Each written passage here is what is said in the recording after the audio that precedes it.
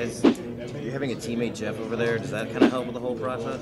Of course, that's my best friend.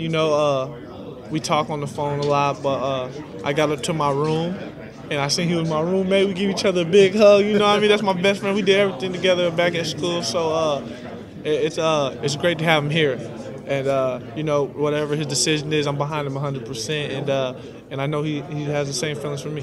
So at the end of the day, you guys can compare notes about what happened with the questions you get asked and all that. Oh yes, sir. Especially with you know how we had a tumbling season at the end of the year. We started off great, had a tumbling season, and so sometimes we get asked the same question, and so we compare, we talk a little bit, and it's just funny what they ask. They ask us the same questions and things like that, and we just laugh it off. You know what I mean? Because he tells them one thing, I tell him the same thing, and we don't even talk about it. You know, so things are great with us.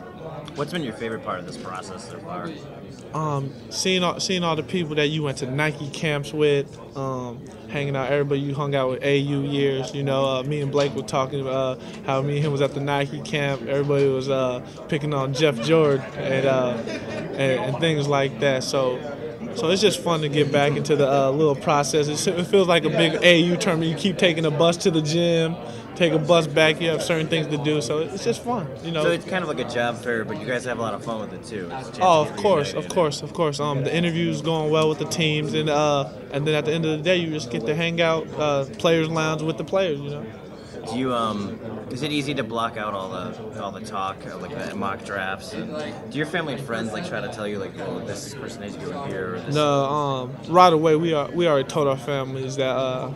Well, I know I told my family. I can't speak for everybody else, but I know my family members know that the mock draft is just anybody's opinion on the mock draft. Some are right and some may guess it right, but other than that, it's hard work out here, and in order to get it, you gotta work hard.